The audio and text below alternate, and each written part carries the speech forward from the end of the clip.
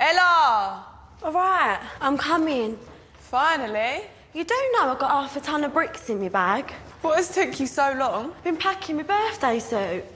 You not got your wings in there? Nah, they done my head in last night. I had to leave them. No, they were bigger than you, weren't they? Yeah.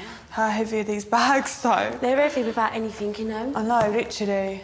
I didn't sleep a wink last night. I slept quite all right. Yeah. Why didn't you? You've been worrying about the Brockett situation. Yeah, it did play on my mind a bit. I was so confused because I didn't have a clue what she was going on about. Or who she was going on about. But later on last night, I pulled her over to one side and said to her, well, show me this voice note that you've got. I want to listen to it. And now I know who she's going on about. But the things that he was saying never happened. I never let him take me out. I'm with you every single day. Like, no, you haven't been seeing no one. When she said it, I was just like, no, that's definitely not true. Do you know what I mean? Yeah. Oh, my God, Tom's here. I'll leave you to it. What's happening? You all right, Tom? I thought I'd surprise you and come pick you up. I've got a cab here. Joking? No, but good job you are here, though, because I do need to talk to you. Go on. So, last night, I had a chat with Chloe, Brockett, and she basically said that there's a rumour going about that I've been seeing someone else.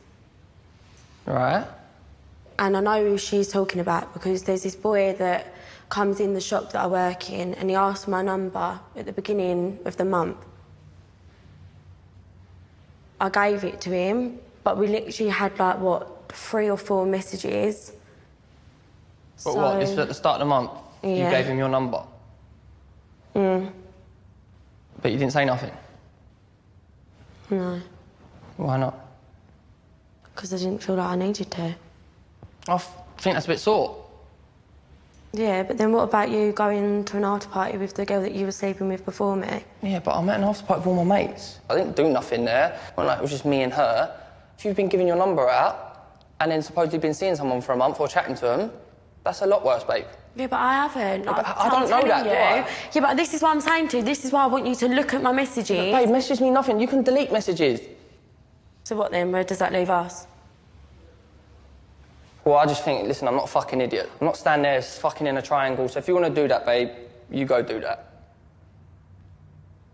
All right, well, I'm telling you, you can listen to whatever. And you can read through all the messages, and it states in the messages that we were never seeing each other. All right, cool. It's a rumour. Sometimes there's no smoke without fire, babe. All right. You go crack on. All right, then, well, why are you still standing here? All right, well, I'm done. Fuck this, then. You fucking crack on.